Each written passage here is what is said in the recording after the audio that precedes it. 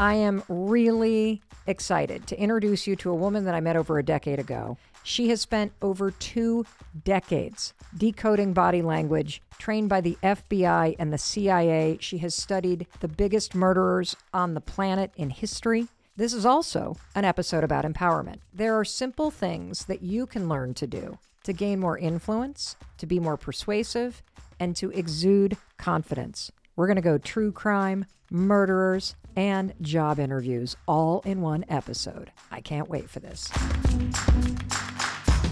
Hey, it's your friend Mel, and welcome to the Mel Robbins podcast.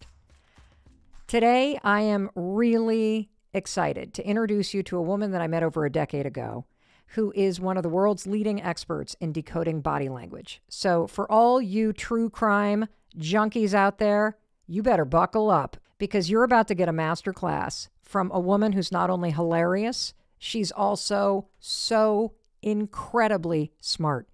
She has spent over 2 decades decoding body language, trained by the FBI and the CIA. She has studied the biggest murderers on the planet in history.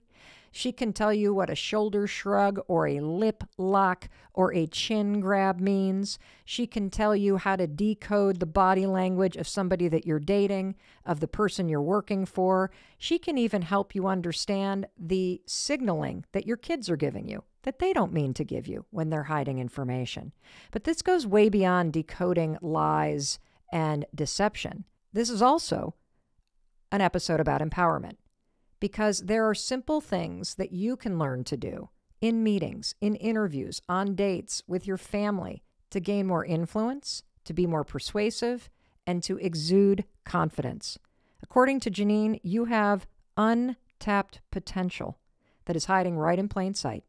And today, she is going to pull back the curtain, and she's going to show you the secrets to increase your influence and spot deception when it rises around you.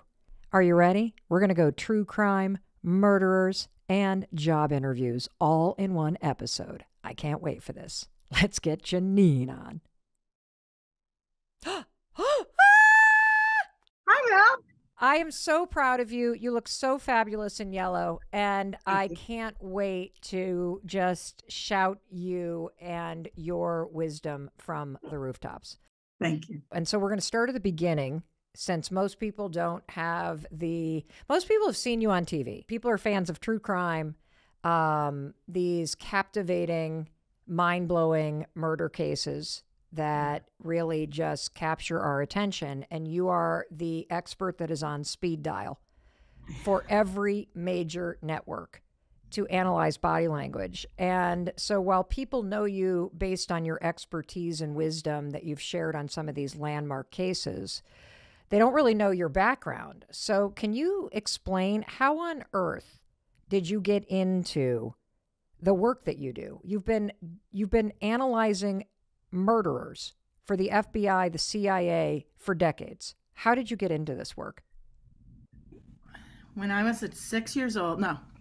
If we really do go back to 6, quite frankly, at 6 I was molested by a next door neighbor. And there are 3 types of people that are good at reading people.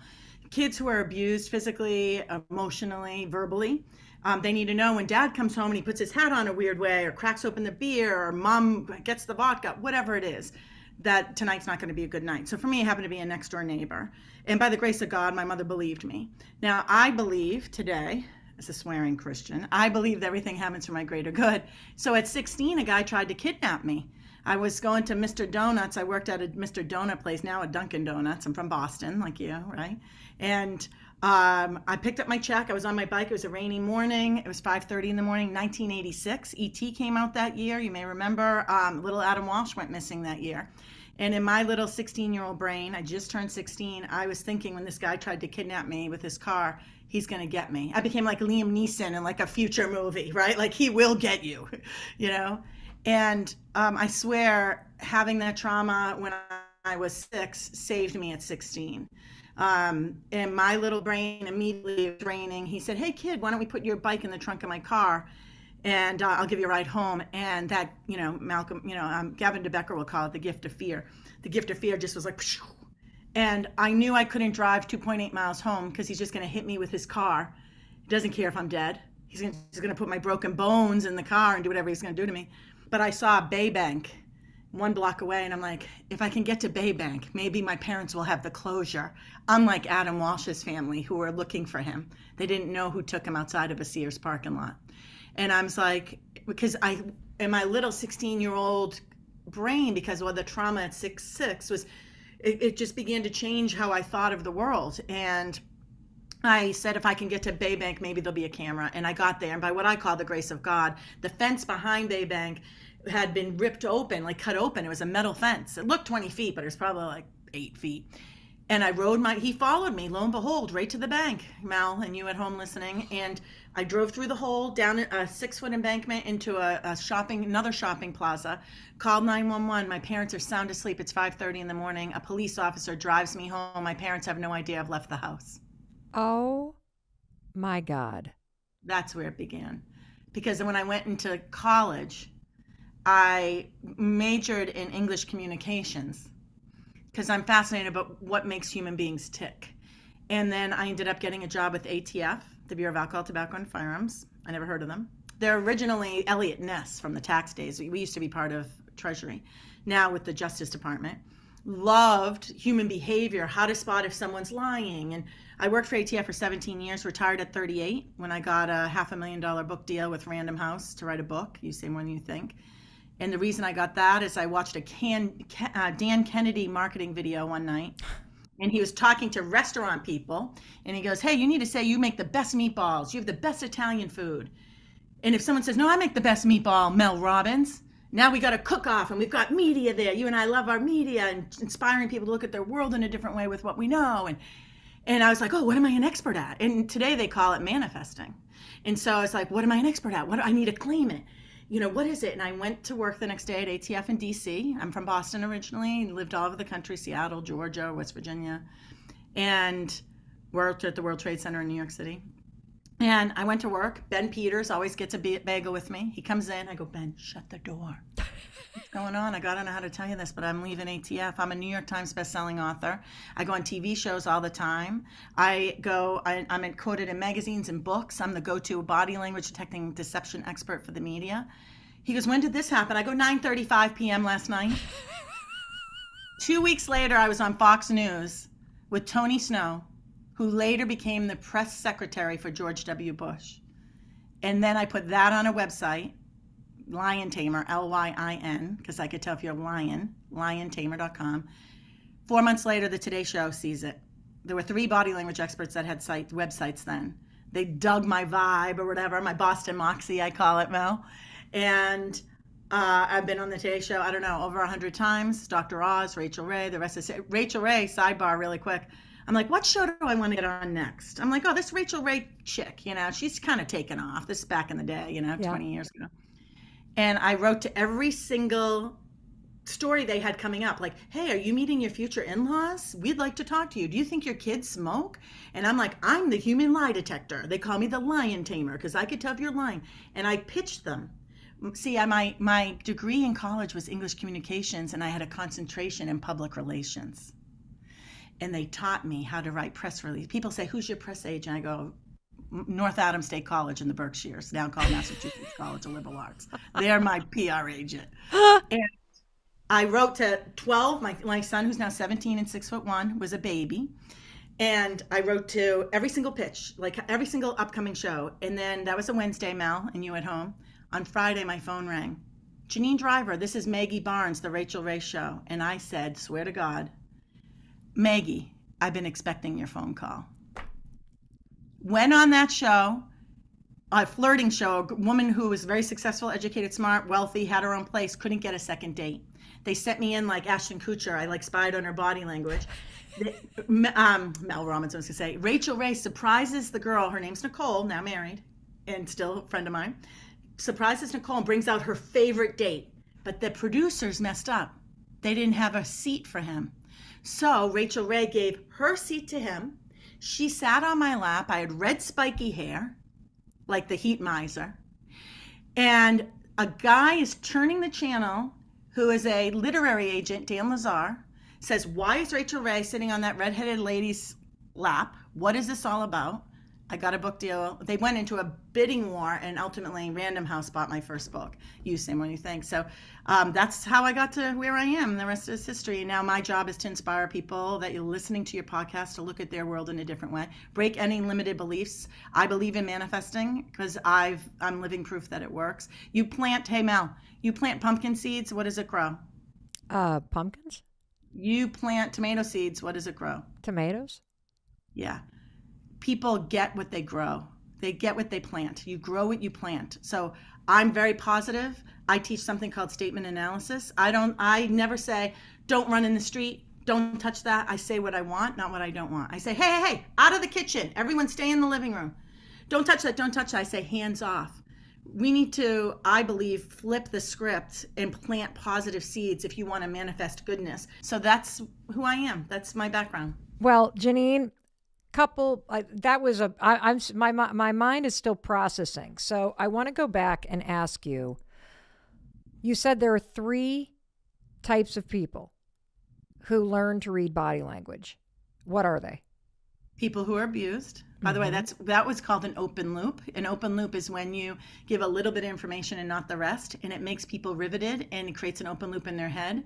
We still wonder if, Chandler and Monica are still married, in this pretend world of friends, Did Rachel and Ross ever get married, right? These open loops. So I love that you brought me back to close this loop for people. 1 is kids who are abused in some type of way. 2, people like the Secret Service who are trained every single day to look for the anomalies, to look for what doesn't fit. You would think school teachers and therapists and judges would be good at detecting deception, and they are not. Why? Not. They're not trained every day to what to look for. They don't know. I'll give you a quick sidebar here. There's a hand gesture that turns agreement to disagreement, and no one's ever told us what it is, Mel. And it's the easiest thing. So I say to you, you go, hey, Janine, next time I'm in DC, let's go to dinner. Right? I don't drink, but maybe you say, let's get iced tea. And I go, okay, Mel, that sounds great. And I nod my head yes. I'm saying yes, but I take my hand and I touch the back of my head at the same time. And I go, yeah, that sounds great, Mel. Sure, absolutely. Yeah, let's get together.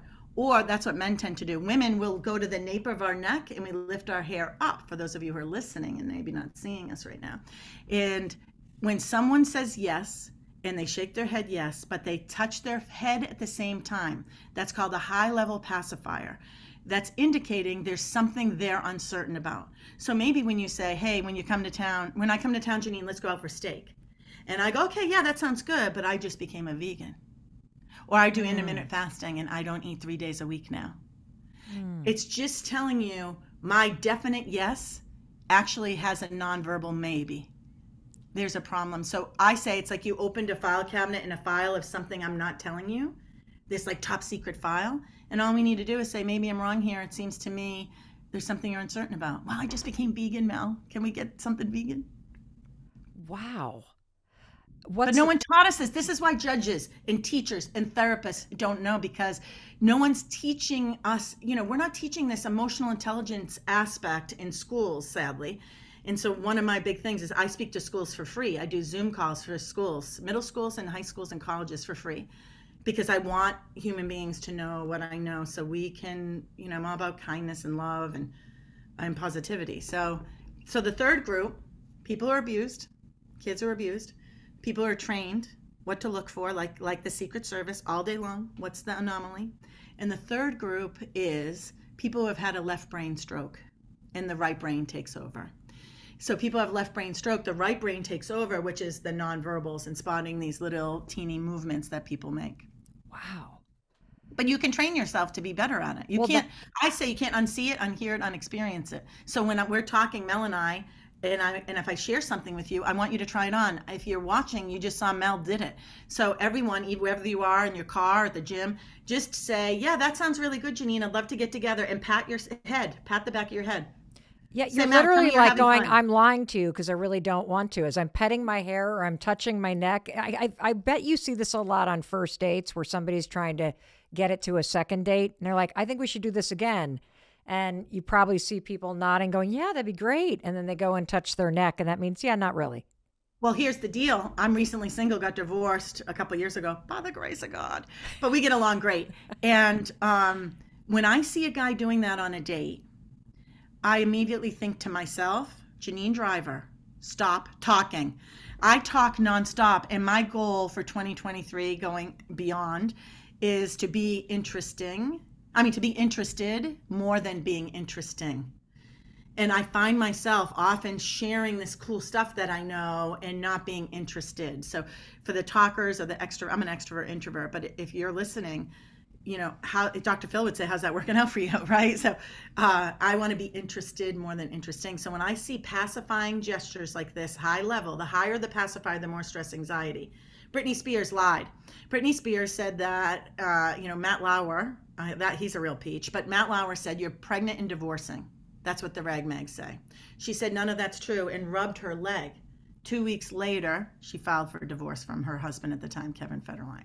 So this pacifying happens at all parts of our body, but the higher the pacifier, the more stress and anxiety. Why? Our brain is in here.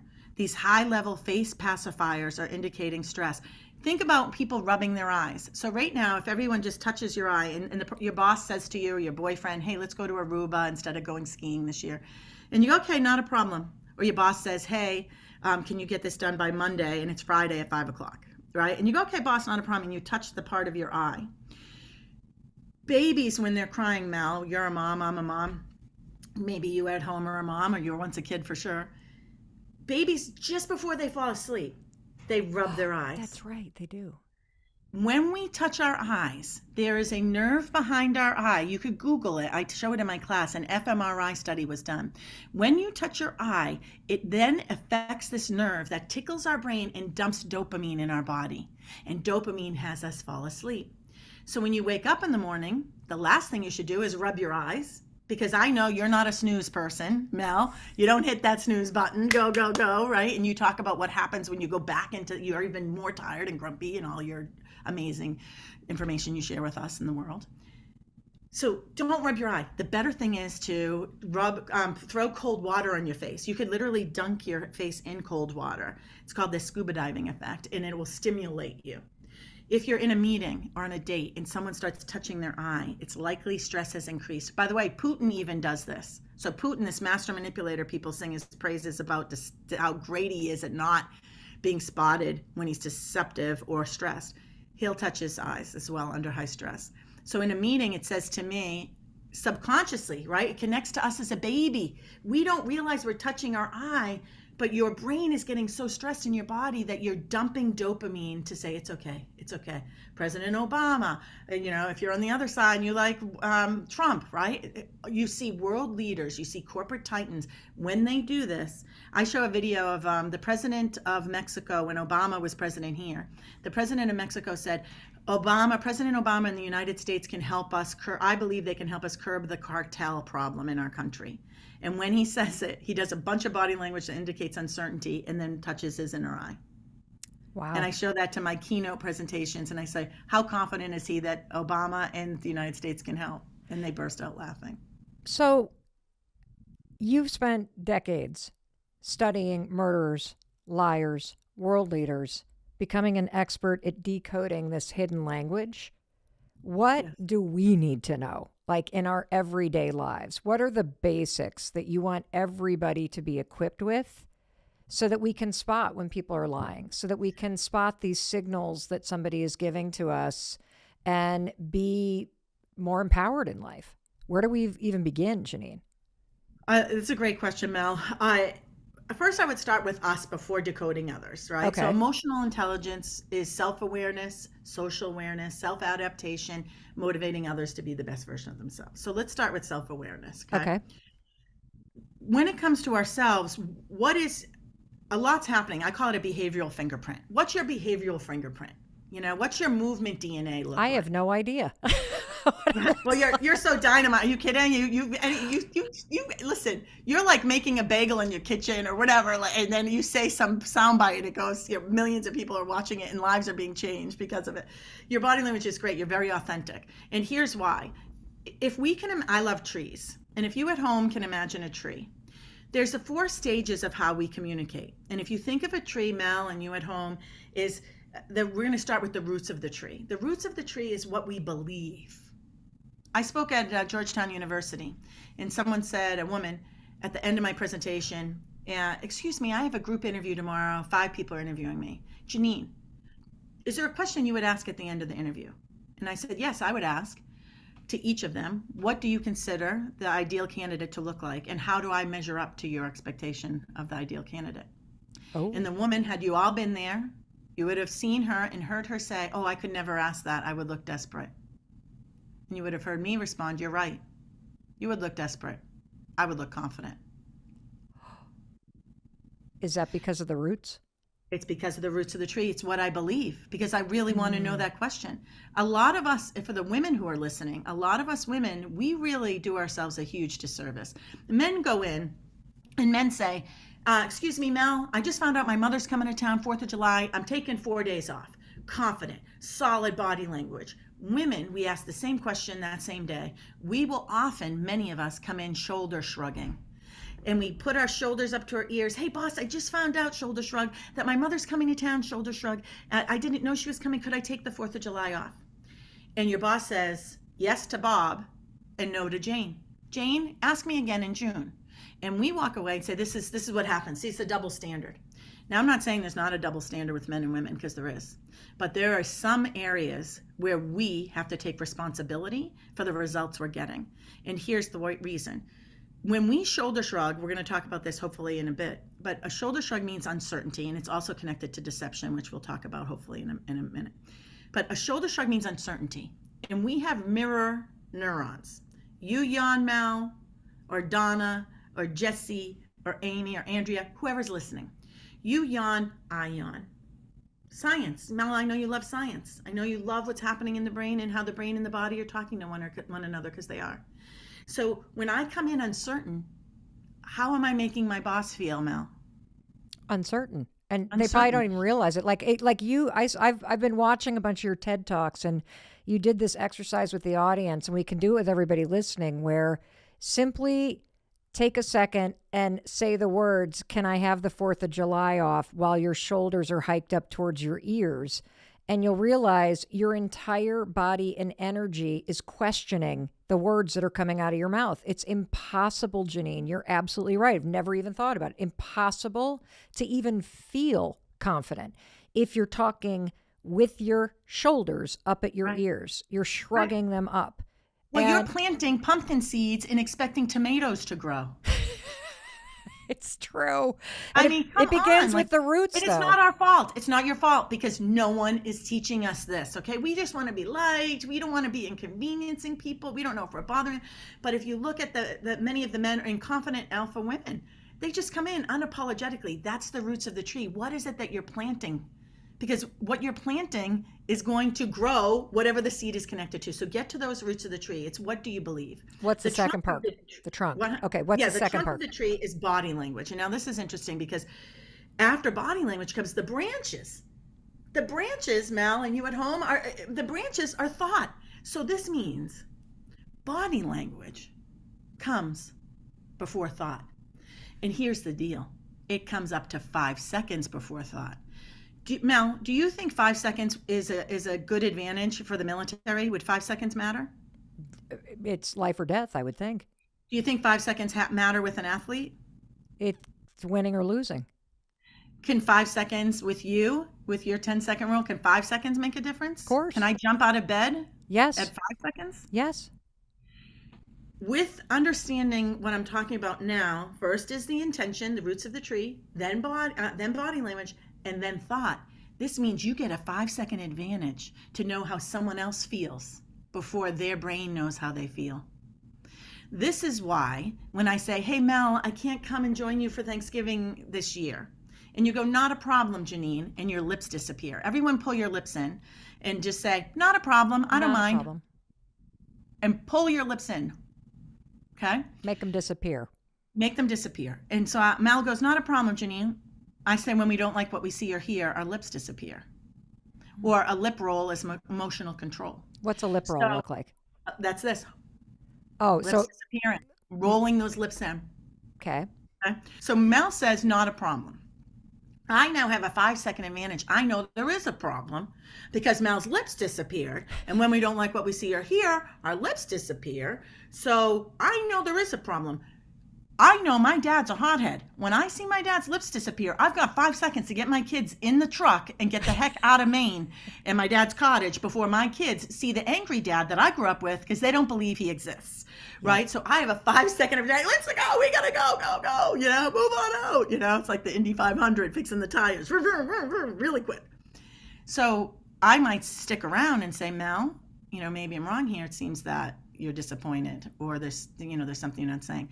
5 seconds later, I'm going to tell you what that person's going to say. Yeah, I am mad because last year you were supposed to come and you backed out 3 days before then.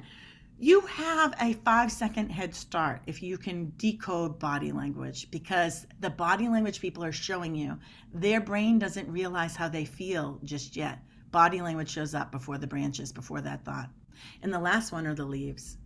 The leaves of the tree, Mel, are the words. And words matter because words plant the next seed.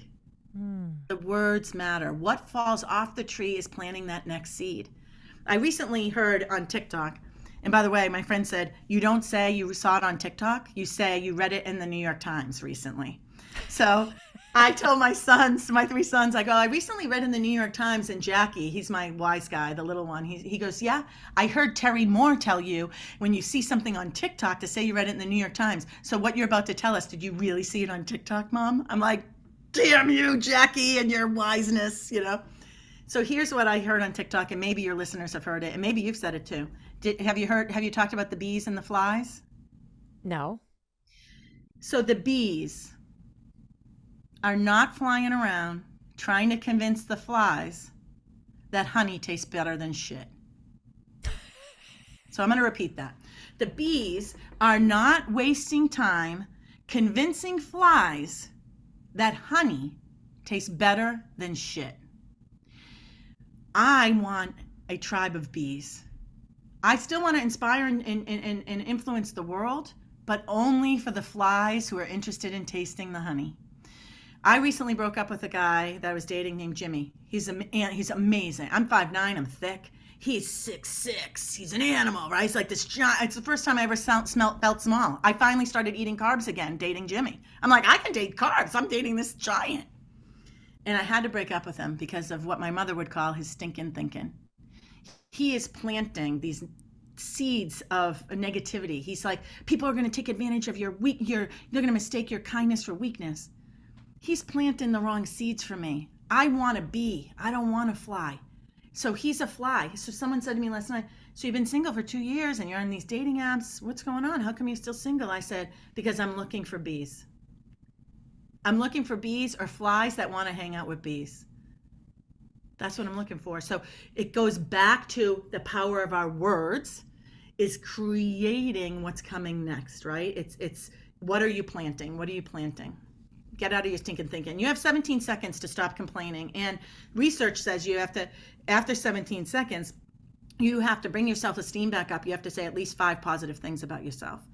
And if you, after 17 seconds, if you add on a negative thing, another negative thing, you create momentum. And when you create momentum, then it's hard to stop the negativity. And you may talk about this, so excuse me if you do. No, I'm just fascinated listening to everything that you're saying. I want, though, to focus on how we can become better at spotting when somebody's lying to us, at spotting, because I think that there's a lot of, in the work that you and I do, you often find somebody after the heartbreak, after the cheating, after somebody has lied to you. And what I would love for you to help us understand is how can we get better at spotting the signs that, based on decades of research, based on your expertise, the signs aren't lying. Like, we can lie to ourselves and we can make excuses for the way people are treating us, and we do all the time. And you always say, stop listening to what people are saying and start looking at how they're treating you, because that's the truth about how they feel about you. But the signs don't lie. And half the time, people shrugging their shoulders or folding in their lips or kind of sending these body language signals, they don't even realize they're doing it because the signs don't lie. And so what are the big ones that we have to be aware of? Yeah. So if I can just put a cap on that last part of understanding yourself, there are body language moves you can do to be seen as confident and powerful. One is, I'm doing it now. If you're seeing me, it's called steepling. And you'd see Mr. Burns do this. It's fingertips to fingertips, making like a church steeple. When we steeple people, we intimidate people. The higher the steeple, the more intimidation. So it's a sign of confidence. So a nice low steeple, especially if you're a woman in a meeting and men are like over talking you, instead of saying, let me finish, with a palm down gesture like you're the police on a raid and telling people to get on the ground. If you just lean back and steeple, someone else at the table will quiet down the people who are interrupting you. So that when we steeple people, we intimidate people. It's a sign of confidence. Let me ask you a question about that. Yeah. So just so everybody listening gets this, because I think this is critical. You're in a meeting at work, or you're at a family dinner, or you're out with a bunch of girlfriends or whatever, and people are talking over you. You're saying that instead of raising your hand or stop talking over me or continuing to talk, if you lean back, you put your fingertips together and make kind of like a church steeple or a triangle, and you lean back in your chair, and then you stare at the person who is talking over you, or what do you do? Well, you could either stop looking at them or look at their forehead. And you would think that they don't feel it, but when someone's being disrespectful, if you look at their forehead, it can change it. I don't want to get into some advanced stuff, but I'll tell you this. When we talk to people, I talk out of my right eye into your left eye because you're opposite me, right? So I'm talking primarily out of my right eye. All human beings, doesn't matter if you're righty or lefty. We talk out of our right eye into your left eye.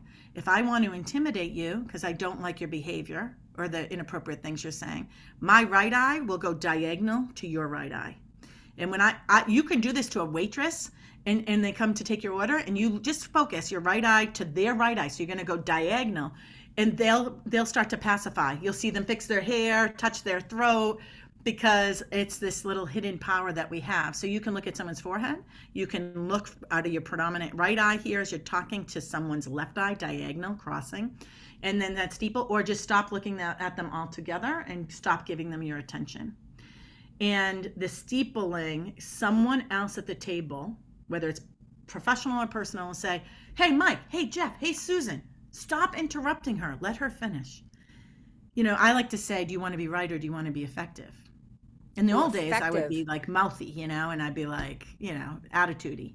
But I would always leave. I was always the bad guy walking out of the meeting, and I got sick of being the bad guy. And I'm like, okay, I need to be more effective here. My mother taught me steepling. She was a nurse. She's since passed, and I had a boss that used to point, and she'd be like, Richard, my office now. Marjorie. She'd walk into this pool of people at desks, and they became cartoon figures. Their eyes popped out of their head, and they looked full of fear. And I called my mother. I was 25. I was in the World Trade Center in New York. And I go, Mom, my boss does this aggressive thing. If she does it to me, I'm mouthy. I'm going to lose my cool job with ATF. My mother was a nurse for elderly homeless people, Mel, in Boston, Committee to End Elderly Homelessness, and at Mount Auburn Hospital in Cambridge. I went home, 5'2", I'm 5'9", she's a peanut. She goes, I want you to do this. This is before I knew it was called steepling and fingertips to fingertips. And I go, what's that called? She goes, I have no idea. I just know when a doctor says, my mom was Lorraine, can I talk to you about the last patient? She goes, I always feel like I'm in trouble. So lo and behold, Colleen, my boss at the World Trade Center, did it to me 2 months later. Janine, my office, she pointed at me, was aggressive. I pulled out Mom's move, which I now know is called steepling. Oprah Winfrey does it all the time. I walked casually behind Colleen with my steeple. When I went into her office, had you been there, you would have heard her say, do you know why I called you in my office? And with my steeple in hand, I responded the way Mom told me. I said, I have a pretty good idea, Colleen. She goes, why? I go, I'm exceeding all your expectations. As you might imagine, she's like, what? I'll do that at the end of the year in an evaluation. I gotta spread it out. I love attention from my boss, still steepling. Every now and then call me in and I'll come skipping in. I come in early, I stay late. I know I'm exceeding your expectations. Isn't that why you call me in? She didn't know what to do. I worked for her for 3.5 years. She never called me in her office again. The reason she had called me in that day was to bully me. And when I said, why did you call me in? She said, oh, I just want to see how you're enjoying living in New York City. She was a bully boss. So if you have bully bosses and bully people in your life, pull out that steeple, because when you steeple people, you have power over people. Does it work with a spouse or somebody you're dating? Yes, and kids. Yeah, they feel like they're in trouble.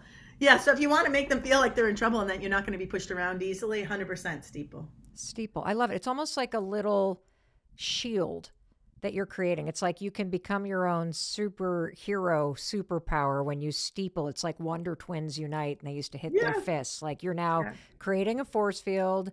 You are in charge when you put the steeple up. I absolutely love that. I love Thank this steeple. you. Do you know Desiree Gruber? Have you ever met her? No. So she's in New York City. She came up with the idea marketing company of the Victoria's Secret fashion show back in the day. And by the way, Victoria's Secret initially didn't want it. And then when they had it, it blew out the internet. It was the first time the internet crashed, was the Victoria's Secret fashion show. And Victoria's Secret wasn't happy at first. And then the publicity exploded. Victoria's Secret fashion show with the wings and the lingerie. Well, she once sent me a picture. She's a client, and she sent me a picture of her steepling in the Oval Office in the White House because she said she was nervous with all those heavy hitters. So she brought her steeple out in the Oval Office. Nancy Pelosi, all these people were there. That's pretty cool. When you're nervous, steeple, you can fake it there. So, and the other move I wanted to say is a chin grab. Indra Nooyi is the former CEO of PepsiCo. I love Indra Nooyi. Google her if everyone doesn't know who she is. Indian. She was raised in India. She has a sister. Her mother used to, every night at the dinner table, have her and her sister debate. You're running for president of the United States. You're running for prime minister of Australia. And they would debate. She grows up, becomes a female CEO of PepsiCo. Wow. Maybe that's what I did wrong. I've just been going, get your elbows off the table. To your kids. So when she does an interview, look at Indra Nooyi. She grabs her chin, and I say, when we grab our chin, we're about to win. Take a picture of yourself. How do you normally sit? And now take a picture of yourself holding your chin. Look how much more intelligent we look. We look like we have a master's degree. We look like we have it all figured out. I literally look like I just won the Pulitzer Prize. And see, here I figured I was holding my chin because it's very pointy. I don't really like it, so I'm kind of hiding it. But it does look very. Well, can I tell you what your pointy chin means? Yeah, what is my pointy chin? It's like a shovel, and a pointy chin. You can take it. You can take something on the chin, and a pointy chin is like a shovel, and that you will fight for people. You will fight. You'll have that determination. Is that chin right there? And so wow. So can you what? I have to just tell you a quick story. Yeah. When my husband was in the restaurant business, we couldn't go out to another restaurant and actually have a nice date. Because the man would be so preoccupied. Oh, there's 40 seats. There's this many waiters. Like he was just in the language of running a restaurant. So he wasn't. I can reverse engineer what he does with his body language based on you telling me that. Would you want me to tell you what he does with his body language? Yeah. But what I was going to say is, can you actually be with other people and not be decoding them? Like that movie where Jim Carrey becomes God, all right? And he turns it into sticky notes, and then he turns it into an email system.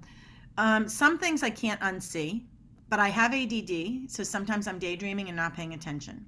So if you prime me in advance to decode whoever you're with, then I'll see it all. Otherwise, I'm kind of not really paying. I can't unsee what we're about to talk about, detecting deception.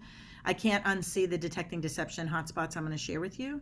Okay. I can't unnotice them. So we'll go over those in a second. But I'm going to reverse engineer what your husband does. And I've never met him. I don't know him. I know about, one business was doing well. He opened up another one and didn't do so well, and another one didn't so. Yes. And then I know your story about this rocket ship. So I wanted you to do a test, and you at home, anyone who pays attention to all the details, like Mel's husband, right? All these little teeny details. I want you to watch how they drink their water tonight at dinner, or tomorrow at breakfast, or today at lunch, whatever time you're listening to this amazing Mel Robbins podcast. And I'm going to tell you what they're going to do with their water. These detail-oriented people, and by the way, I am not one of them, is when they drink their water, Mel, I want you to notice this with your husband. What's his first name? Chris. Chris. All right. He's going to drink his water. When he puts the glass or the bottle on the table, he's going to watch it until it hits the table. When he goes to pick up the bottle, he's going to look at the bottle, keep looking at it as he grasps the bottle. He's going to keep looking at it, grasp the bottle. People like me, who are not detail oriented, what I do is I see the table, I look down where the table is, I grab my bottle of water, but I'm still looking at you. So I look just to see, oh yeah, my water's still there. I look at the water, and then I look back at you, and I pick it up without looking at the water. And now I'm looking at you, and I put it down without looking at the table. I figure gravity and the thing I just picked it up from are still there. Detail oriented people, they have a magnifying glass. It's like Inspector Clouseau or Sherlock Holmes. And so when they talk to you, Jimmy Fallon, Amy Schumer, Jennifer Lawrence, Their humor, all three of those people, are about the details. They remember words from movies and words from songs. Watch them in interviews, right? They will talk. They're like smart bombs. So it's not just the water, it's all their energy is directed in one area. So Jimmy Fallon will talk and his hand points up and his eyes point up.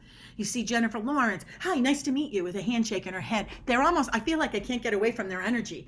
If you're talking to me and all of a sudden, if Chris, your husband, was doing this, I'd be like, whoa, detail-oriented, aren't you? You like to research the research and then recommend more research? And watch how they put the drinks down. I'm speaking today at a company called Paylocity, and two of their big executives, I watched them last night at their little cocktail hour, and I secretly videotaped them. Oh my God. Are you going to play it during your keynote? Oh yeah, I went up and asked for permission today. But as they drank their water, they watched it till it hit the table as if like, hi, I'll be right back. You made it.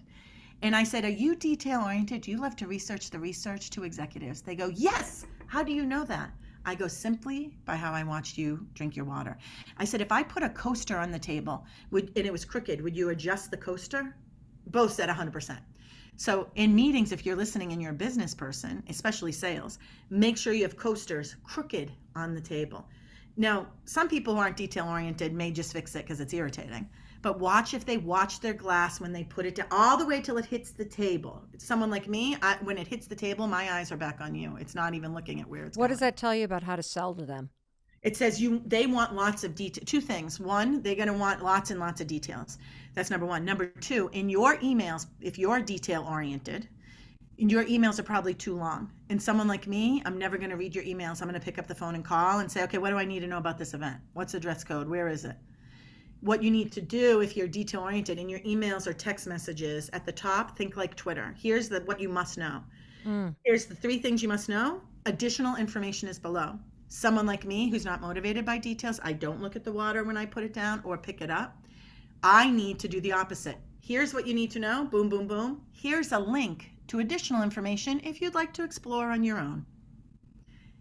Fun things to do while you're in Orlando. Here's a link. Hotels you can stay in Orlando. Here's the link. Broadway, shows you can see in New York. So if you understand people's behavioral fingerprints, and there's a bunch of things, maybe I'll come back and play again and answer questions. You can sell to them differently. You can raise the kids differently. You can understand them. There's 7 billion people, 7 or 8 billion in the world. 26 billion different behavioral fingerprints. Oh my God, now I'm overwhelmed. You know which ones I want to focus on? Yeah. Deception. Here we go. Shoulder shrug. A shoulder shrug we talked about earlier is uncertainty. When I say, hey, Mel, what do you want for lunch? A salad, a BLT? I don't know. What do you want? A shoulder shrug makes sense there.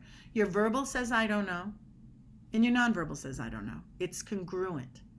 But when I say, hey, Mel, your favorite TED Talk of mine is blank, and I shoulder shrug, it does not mean I don't like that talk, but it does indicate there's something I'm uncertain about. Ask me if I ever cheated on my husband when I was married to him.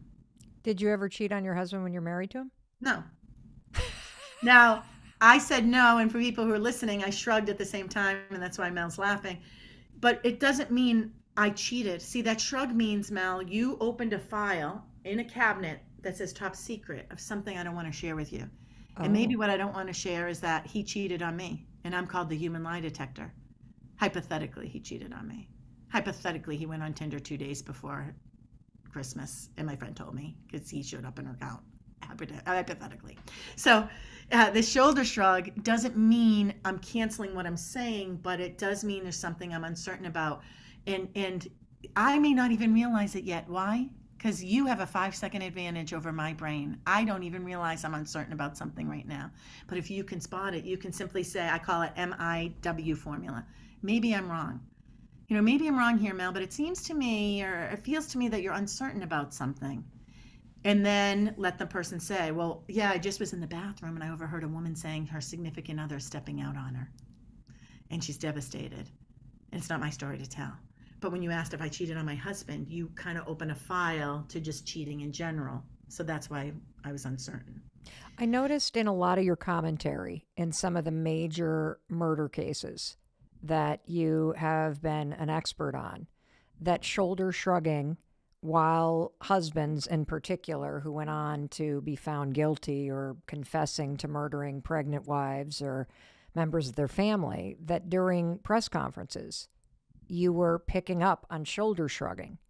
Yes. So in our lives, if you have somebody in your life that you think is lying to you, whether it's a kid that you think is lying about what they were doing last night, or a significant other that you think might be cheating or might not be telling you the truth, is paying attention to whether or not they just sort of inadvertently, subconsciously raise their shoulders as they're talking. That is one clue that something's not right. Yes, not only shoulders though, Mel, it's also hands. So sometimes a hand shrug, it's also uncertainty, or a mouth shrug, like, I don't know what to tell you. So a hand shrug, a shoulder shrug, or this like mouth shrug where you can feel that someone's uncertain, it's hard to describe it here, is indicating there's a hot spot here. We don't know what the catalyst is, but there's certainly something I'd want to ask more questions on with regard to this. If you're confronting the people in your life, stop saying, whatever you do, don't lie to me. Our brain doesn't understand the word don't. And so you're giving them an embedded command to lie to you. And it's 30% approximately hypnotic, more hypnotic than you just saying, hey, during this interview, please lie to me. So what you want to say instead is what hostage negotiators say. And I have mentors. I'm not a hostage negotiator. I have a mentor, Jim Kavanaugh, who is. What they say is what you want instead is whatever you do today, I want you to tell me the truth. Whether you tell me the truth or you don't, because we don't hear don't tell me the truth. I know more than you think I know. So I'm going to use that embedded command after the don't to say, tell me the truth. So Mel, I'm going to ask you some questions about where you were last night. And whether you tell me the truth or you don't, pause, tell me the truth. I know more than you think I do. Now, last night when you said you went out with your girlfriends, did anyone else show up and talk to you guys? I'm scared. And I'm just doing I'm like, literally scared. I'm like, shoulders down, lips out. Where was I last night? I don't know what I did. I think I was here. So hold on. I want to make sure that we get, so you now are going to watch shoulder shrugs. Yes. If you are feeling like something's off, if you are then going to open up the file and explore more, you're counseling us, number one, to either start with, I could be wrong. Yes. Or to say, I'm going to ask you a question and you're either going to tell me the truth or don't tell me the truth. It's the pause, right? That's it. Because then they hear the tell me the truth as the, because I heard you say, tell me the truth twice. The don't sort of got swept under the rug, which is why I all of a sudden got nervous. Yes. Yeah. Well, kids between the ages of 8 and 13, the likelihood, if you do this, the likelihood you'll get the kids to tell you the truth goes up to over 80%. Really? Yeah. Yeah. It's called priming. So I say I'm hijacking your brain, and then if I want to take it to the next level, I'm going to assign you a trait that I want you to have. Mel, everyone out here tells me you're a truthful person. Is this true? Yes. Although I'm now thinking, am I truthful? I don't know if I'm truthful. Am I truthful? I'm sitting. I literally, when you do this, because I think you're looking right eye to right eye too. You're like commanding me. So you can say to your kid or your spouse or somebody that works for you, everybody says that you're a very truthful person. Are you a truthful person? You need to get them to say yes, because what you're creating is cognitive dissonance. Because if you know that you're not a truthful person, but I just said yes that I am, now we've created this fancy term called cognitive dissonance, which is confusing to the brain. And that's what we want. So my hostage negotiator mentor, Jim Kavanaugh, said to David Koresh, if you're in the younger side and you don't know about this, was these Branch Davidian compound, this cult out in Texas years ago, the 90s.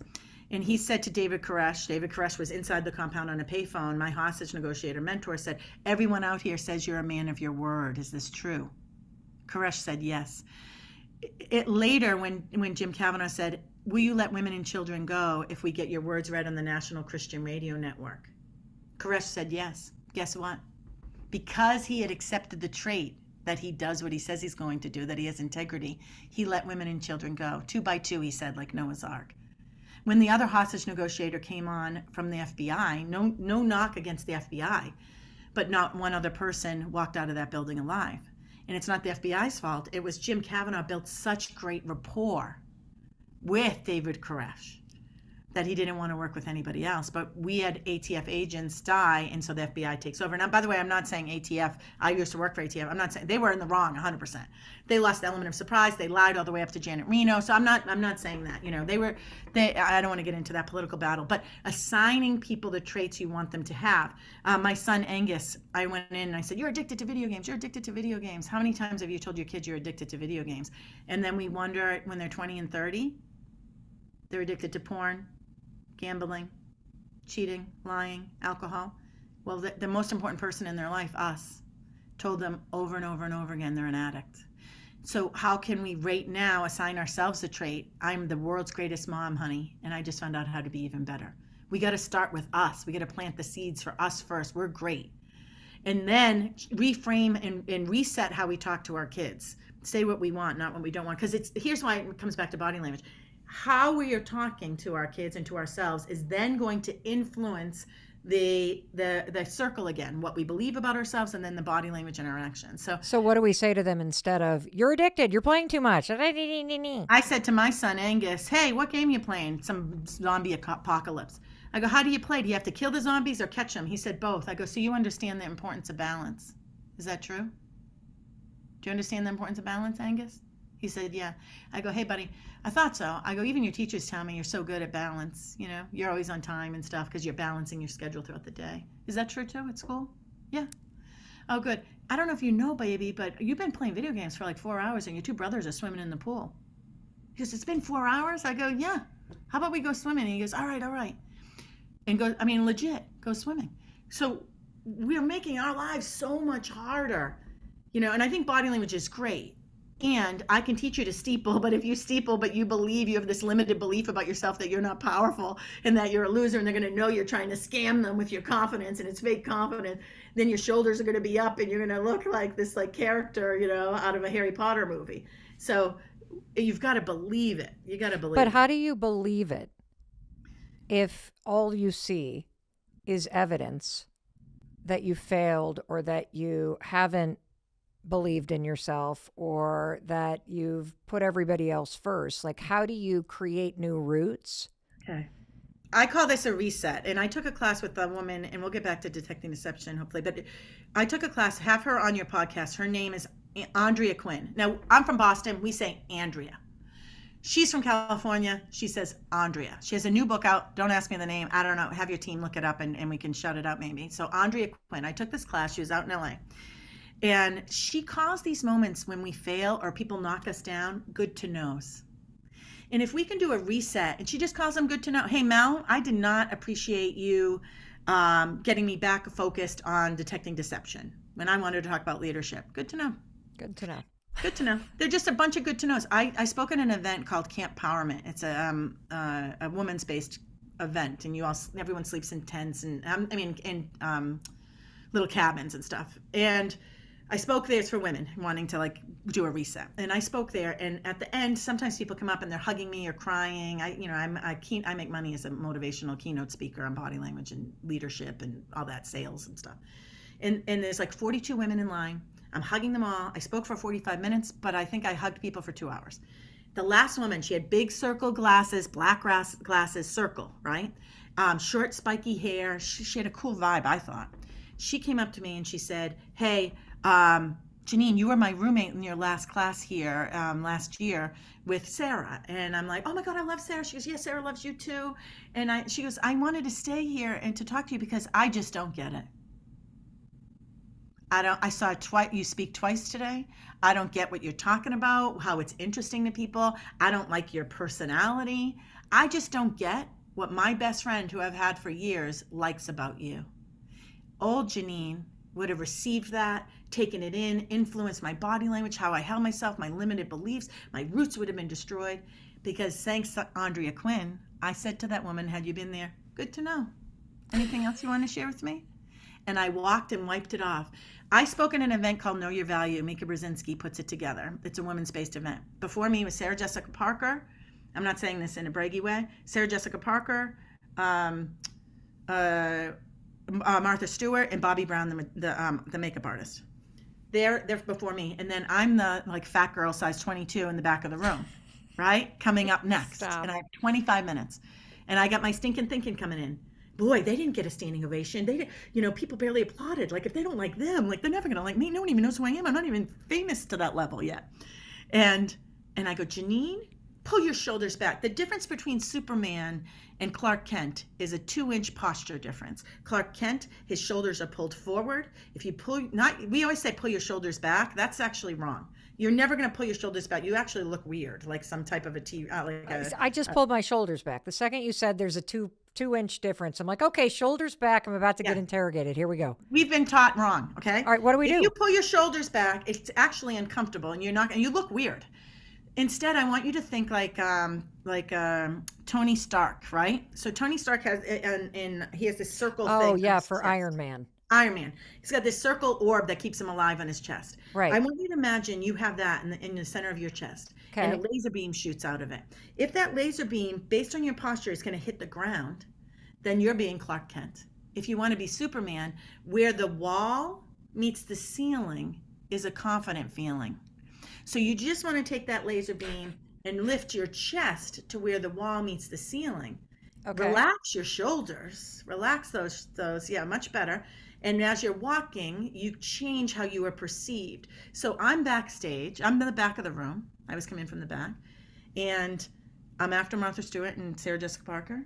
And I have my stinking thinking. And you can't be negative more than 17 seconds. After 17 seconds, I give my positivity. I'm amazing. I know cool stuff. I'm going to change their life. People in here are hurting. At least one woman needs to know this, that she's amazing.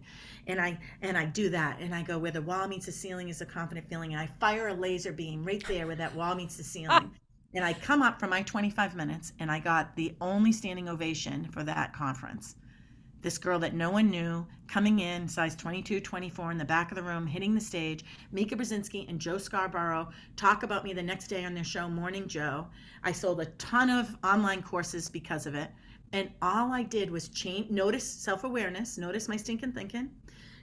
No more than 17 seconds of negativity. Say 5 things about me that I love. I changed my posture, and I know things. I'm not here to teach you to be healthy and strong and fit. I'm here to teach you about body language and the power of influencing people and emotional intelligence and loving ourselves.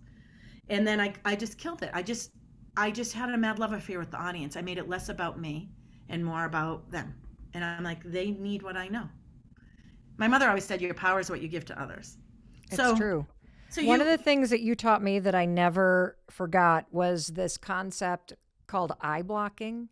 Yes. And the example that you gave about it being like our own personal passcode, could you explain that to everybody and why this is such an important thing to pay attention to, whether it's in your kids or friendships or in, a relationship with somebody?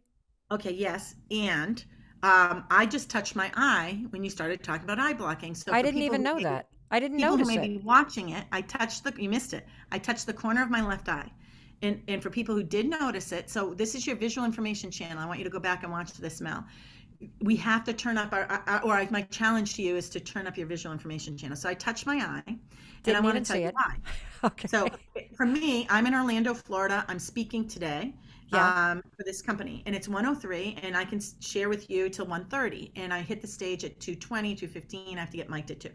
So as you were asking me the next question, in my brain, I thought, I better check the time to make sure I'm on time for this paid event. And so you asked me the new question. When you did, I touched my eye without realizing it. And as soon as I did it, I go, people are going to see me touch my eye, and they're going to be writing to Mel, hey, Miss Body Language Expert touched her own eye. You stress her out. She got nervous with you, Mel. I touched my eye not out of nervousness with Mel or her question, but this is the story behind the story. And I wanted to share this with you because be careful of having a little information and saying, aha, I got you. It's about noticing the behavior, and then if you can, ask those powerful questions. There's always that another story that you might not know. And so for me, that's what happened when I touched my eye. Got it. I completely missed it. So here's eye blocking. Eye blocking, I have an iPhone right here, right? So right now, you can see there's a code that's popping up, right? So I have numbers 1 to 9 and then 0 at the bottom. I have to enter my code to get access to my cell phone. Yes. Eye blocking is you are putting up the code to inside your brain that you don't want people to have access to information that's inside your brain. So eye blocking can be, I put my hand over my eyes. I could be adjusting my hat. I could be breaking the eye contact. I'm looking away. So eye blocking is, there's something I don't want you to see right now, and I'm putting up my screensaver. And unless you have the code, which I'm going to give to you again, the MIW formula, maybe I'm wrong here, MIW, it seems to me there's something you're thinking about or something you're concerned about. And so eye blocking happens under high stress and high anxiety. People will block. Sidebar, I just weighed in on Gwyneth Paltrow was sued for this like crazy thing that happened way back in, I think, 2016. I was on Court TV about it. And Gwyneth Paltrow gave eye contact very nicely, but pulled her lips in throughout the interview. And to the new person who's listening to my content here with Mel, you might see, if you had seen that lawsuit, you might have seen, aha, she's lying. When we don't like what we see or hear, our lips disappear. We see Gwyneth Paltrow's lips disappearing. I went back and looked at interviews with Gwyneth Paltrow, with Johnny Depp, on Ellen, and a whole bunch of stuff, ABC. And that's part of her baseline. We always want to get someone's baseline behavior. So because it's part of Gwyneth Paltrow's baseline, these lips disappearing, I throw it away. Did she do eye blocking? No eye blocking with Gwyneth Paltrow. As a matter of fact, if you want to know if you're a powerful person, which I know you are, Mel, high status versus low status. High status people give eye contact and look at you when they're listening to you. High status people also look at you when they're talking to you. Low status people look at you when they're listening, but when they talk, they break eye contact a lot. I do that. Eye blocking when they're talking. I do that. Janine, yeah? I do that, but I think it's my ADHD. Like, yeah, I notice that I have a really hard time staying in locked eye contact with somebody when I'm talking. I can do it laser beam focus when I'm listening to somebody, but there's something about searching for words or capturing my thought or something. I don't ever close my eyes, but I definitely look up or I look down and then I look back. Okay, so I want to tell you, and I have ADHD as well, clearly. Ding, ding, ding, ding, ding, ding today. Ping ball machine, I say. It makes you even more likable because it is a low status thing to break eye contact when talking. And so what comes across as when we do that, or if someone's doing that, it comes across as you're not a know-it-all. You don't think you're still a work in progress. You don't think you're better than everyone else. As a matter of fact, Gwyneth Paltrow, by doing this, came across as not very likable. Everyone was saying it, not just me. Like, I went on Court TV, I go, listen, I believe she's telling the truth, but man, she is not likable in that courtroom. It's almost like intimidating to not break the eye contact. But you will be seen as someone that has a lower status, like that you're not like the alpha dog saying, hey, I'm the boss here. You've got to do what I want to do. And that's not who you are. You're that team person. You're pulling us along with your journey.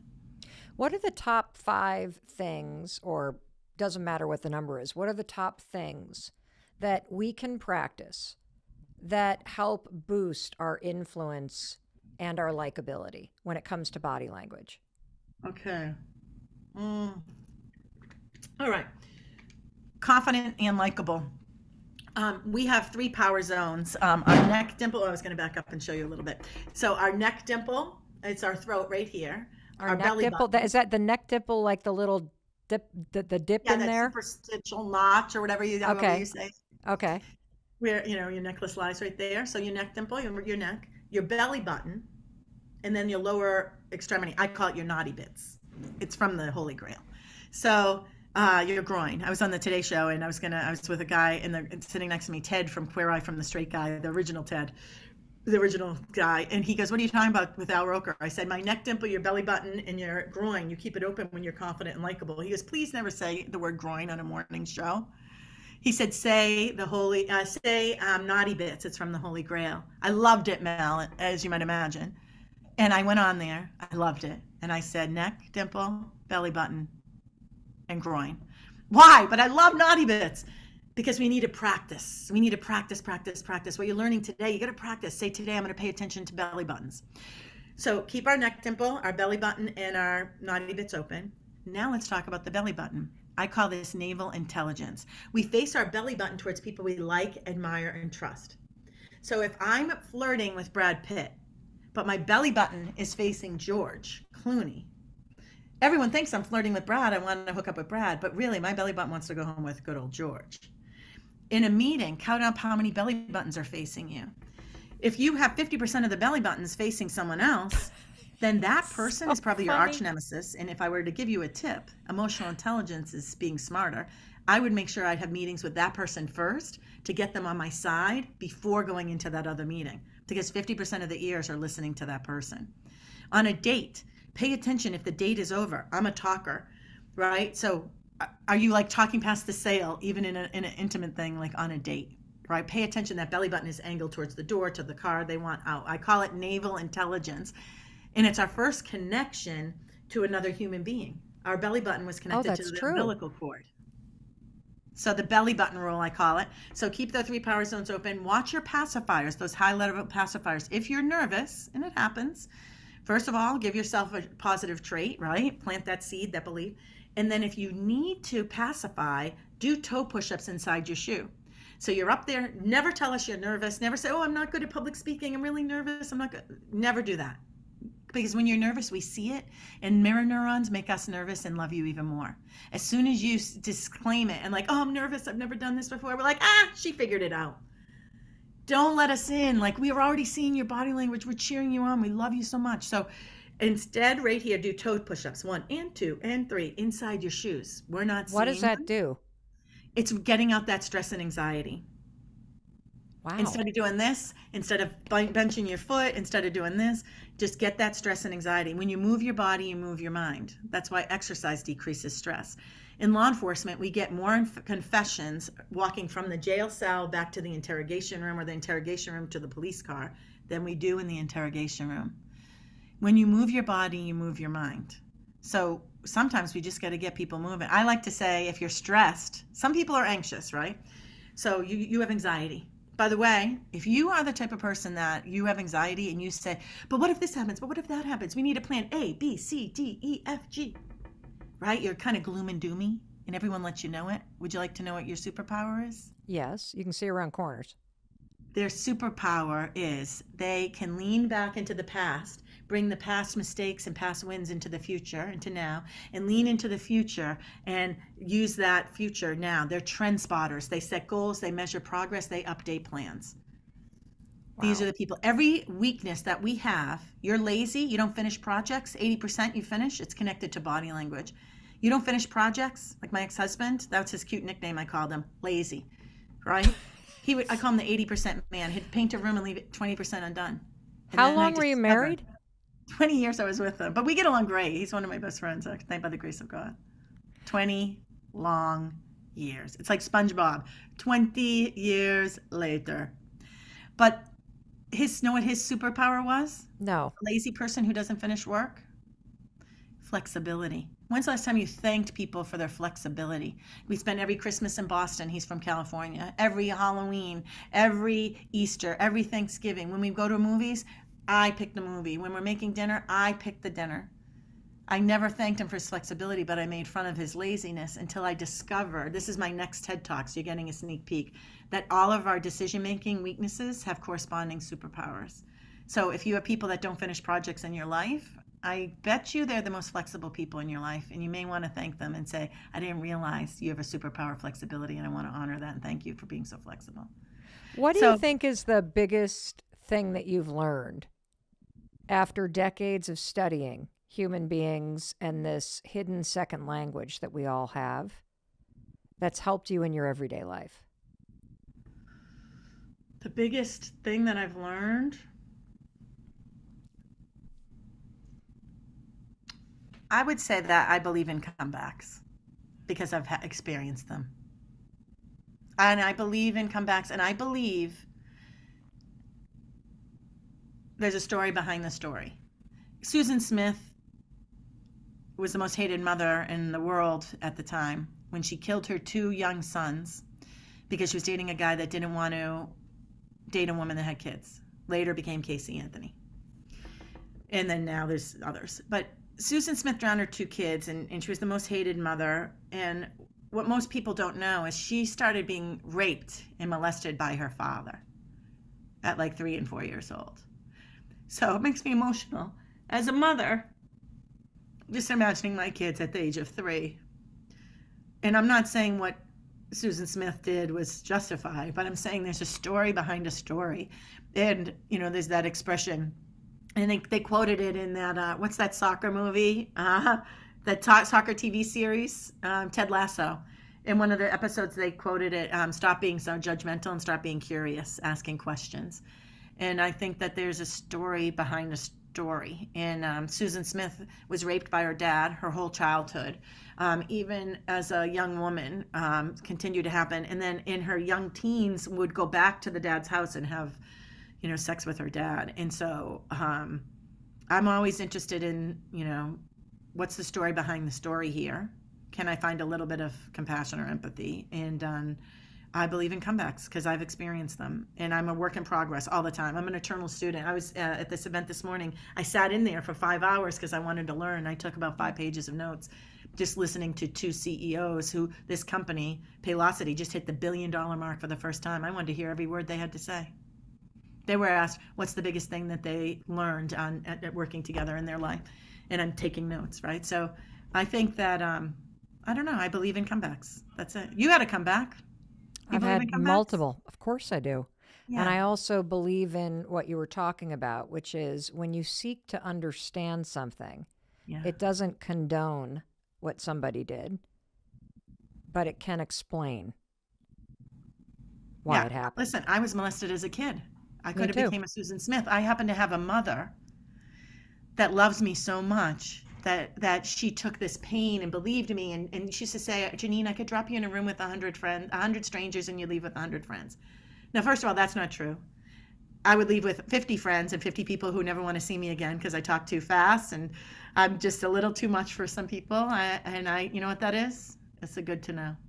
And that's kind of my favorite thing that I learned today. Yeah, I love a good to know. That it's a good to know. That's Andrea good to know. Quinn. Andrea Quinn, buy her book. I don't know what it's called, but buy her book. And it's like Andrea Quinn, she calls them the 8 quintessentials for women to have their dreams come true. Something like that. I may be misquoting it, but good to know saved my life all the time. And I love teaching what I'm teaching. If I can help anyone, like, please. My mother always said, your power is what you give to others. So can you explain a couple examples of eye blocking?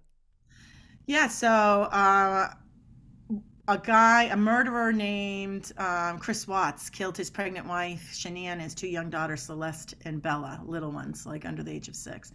And when he was being interviewed, and not only him, we have Ted Bundy, we have Susan Smith, who I brought up earlier, drowned her 2 kids. So these are criminals, of course. I weigh in on criminal. I say if you can decode the body language of murderers, I did a TED talk, decode the body language of murderers to have a life you love, because they have everything on the line, right? If they're going to be good at lying, it's now, because they are going to lose their life potentially, or their freedom at the very least. So if you look at all those people, I think Ted Bundy, and then there was the other guy that killed his pregnant wife. Scott Peterson. If you look on my TED Talk, I tell you how long they eye block. And so sometimes they'll just talk like this with their eyes closed. I think Susan Smith was something like 16 seconds. So if right now, I'm closing my eyes if you see me, everyone close your eyes and just talk out loud and say, what's your biggest thing you've learned today that you like? Mel just said she loves the good to knows from Andrea Quinn, right? That have impacted my life. So I'm going to give it a hot second. This is so weird. Just close your eyes. Mel, you do it for me. Closing your eyes. Tell me something else that you really loved learning today. Well, closing your eyes. Do not open them. I really did love the good to know, and I'm really freaked out by how weird it is to talk with my eyes closed, and I'm trying desperately not to shrug my shoulders at the same time. Okay, that was about 11 seconds, all right? Oh my God, that's so weird. Yes, so if you can I say you can't unexperience it, unhear it, or unsee it. So when you see something weird or you hear something weird, slow down and try it on. Casey Anthony, the mother, her name is Cindy Anthony, Casey Anthony's mother, so she's the grandmother of Kaylee Anthony. She called the police on 911 and said, my daughter's been missing, and I just found out my granddaughter's been missing for 30 days, and it smells like there's been a dead body in the trunk of the damn car. When police interviewed Casey Anthony about the smell, in her car. She said, dead squirrels climbed into my truck, climbed into my engine and re-died. Dead squirrels climbed in my engine and died. That's what she said. So if they're dead, how are they climbing? And then they re-died? Are they zombie squirrels? But our brain plays tricks on us, Mel, and you at home. Dead squirrels climbed in my engine and died. And what our brain does is says, oh, what she means is a squirrel climbed up into her trunk and died. Roger Clemens, did you cheat in baseball and take steroids? He said, how do I prove a negative? What? You mean, how do I get people to know that I'm telling the truth? Our body and brain does not want us to lie, and they're having a conversation with one another. So the tells are there. We only talked about a handful today. There's over 5,000 body language and words that have hidden meaning. Words have hidden meaning. If I said to you, Mel, I just left my office. I'm going to get to the restaurant 10 minutes early, Mel. Take your time. I've got some work I can do. What's my hidden meaning in what I just said? Do you know? I just left my house. I just left. That you haven't just left.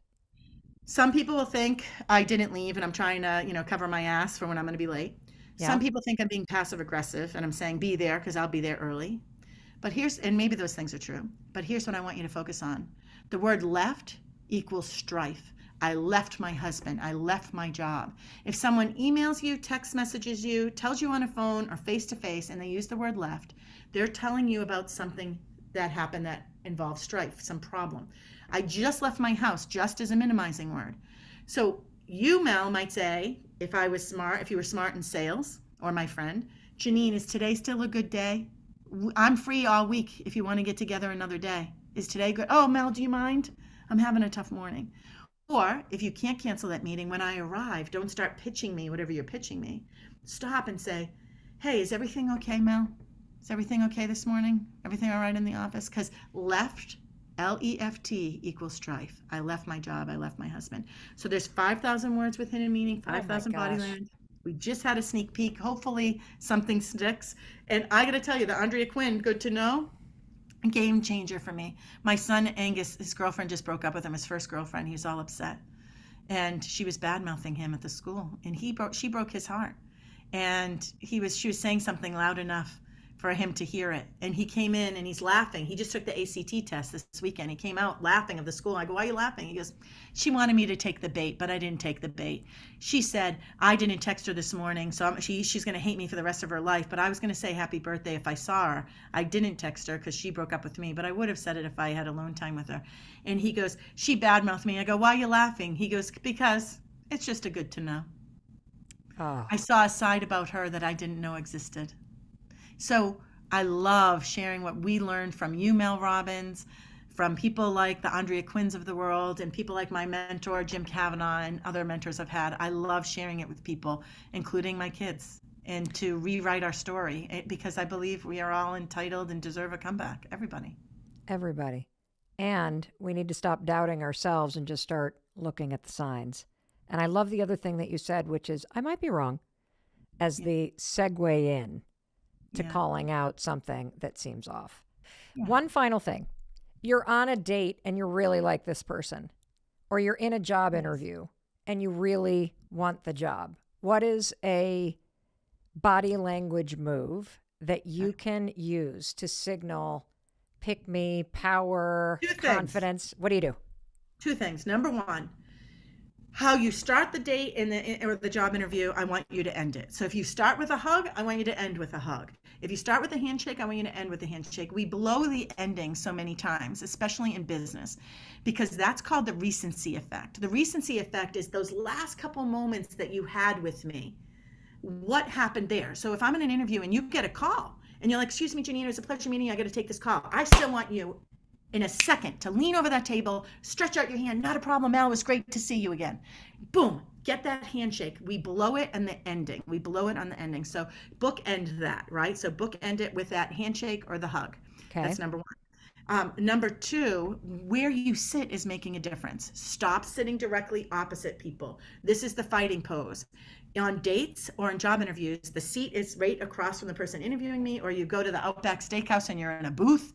Do not sit directly across from this potential new significant other. You want to be 30% off center. And there's advanced techniques on which side. We'll have to talk about that another time. But be at the very least 30% off center. Here's why.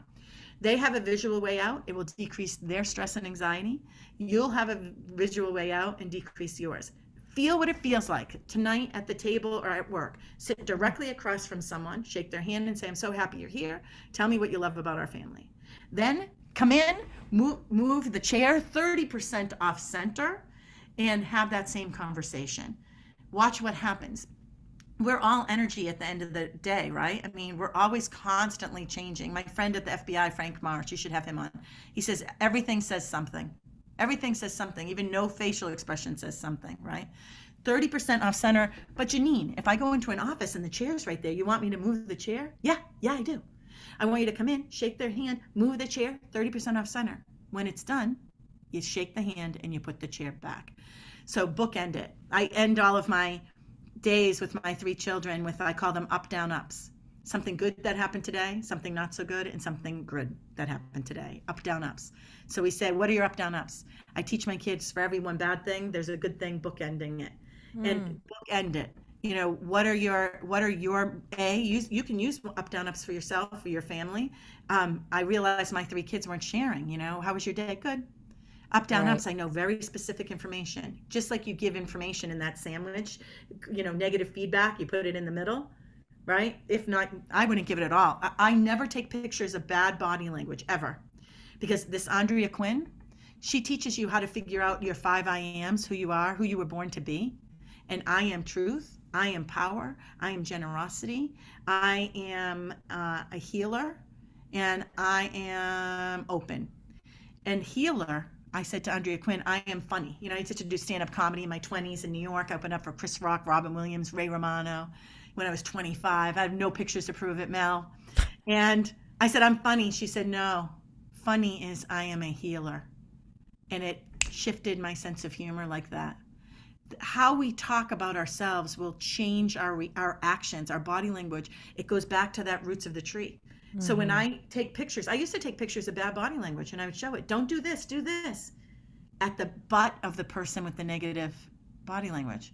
Now I use my humor for healing. I'll come in from the back of the room. I love elbow pops, by the way. An elbow pop, very 30s, I love an 40s, elbow 50s pop too. chic. Yeah, you pop your elbow over the chair. We'd see Liz Taylor do this with the long cigarette. Look at me, boys. Look at me. Very confident to do an elbow pop, casual confidence. And I'll go to the back of the room and I used to say, oh, look at this person. They're important or they think they're important. And everyone would laugh. Now I go, look at this person. They're important or they're on their way to becoming important. On the break, make sure all of you get a picture with this person because someday you may be working for them. And that lens shift of I am a healer, my humor is used for healing, goes back to our words, create the seeds that then create what I believe about myself, then changes my body language and changes what I think. And so it's constantly going there. Bookend. You got to go. Handshakes. Bookend. I'm not going to be responsible for you being late. I have 30 driver. Seconds. Bye, everybody. Thanks, Mel. I love you. Thanks for changing the world. If you stuck around and listened to this whole interview, you know, I talk fast. I'm a Boston girl. Please rewatch it and listen. And thanks, Mel, for doing what you're doing. I love you. You're changing the world. I love you, too. And I'm one of the people you've impacted. Oh, well, you've absolutely impacted me, too. I love you. I give you an air hug when you arrive, so I'm going to bookend it with an air hug back. Bye, Go everybody. kill it today I love on you. stage. Be safe. Be kind to yourself. Bye. You know, interestingly, my biggest takeaway,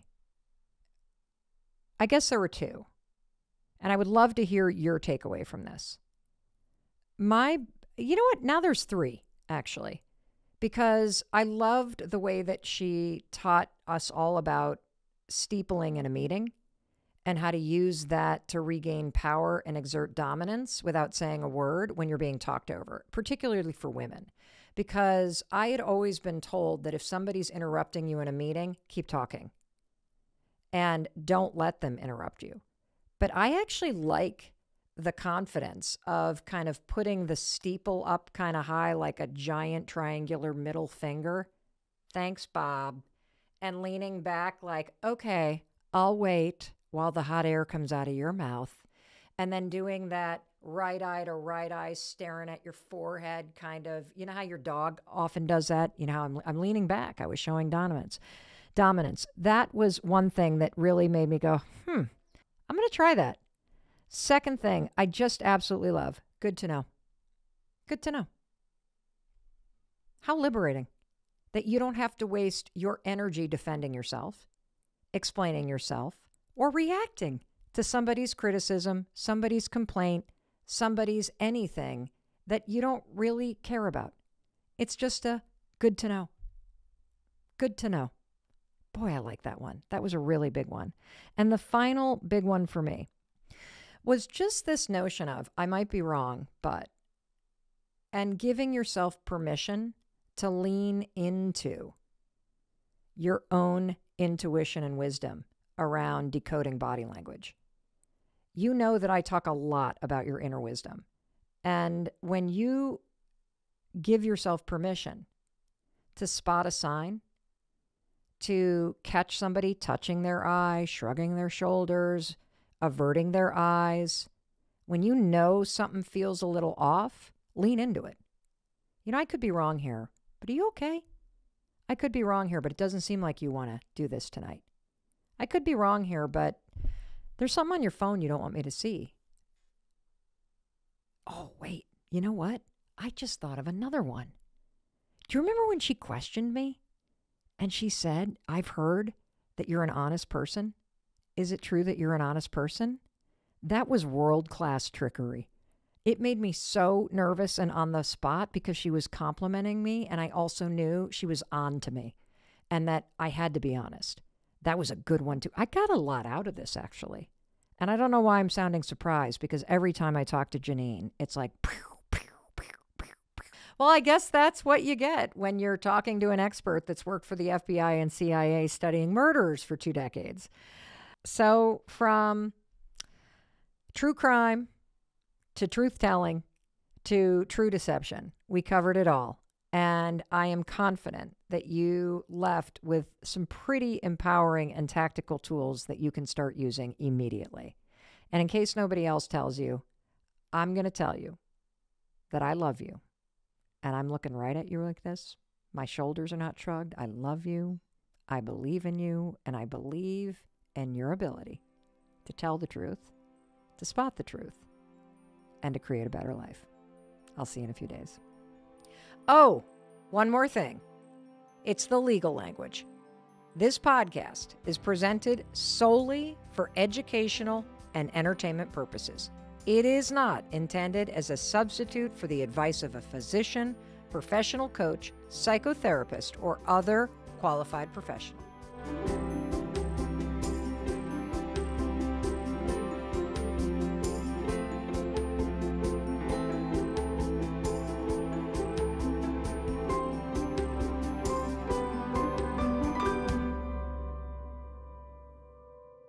Hey, it's Mel. Thank you so much for being here. If you enjoyed that video, by God, please subscribe because I don't want you to miss a thing. Thank you so much for being here. We've got so much amazing stuff coming. Thank you so much for sending this stuff to your friends and your family. I love you. We create these videos for you, so make sure you subscribe. Mwah.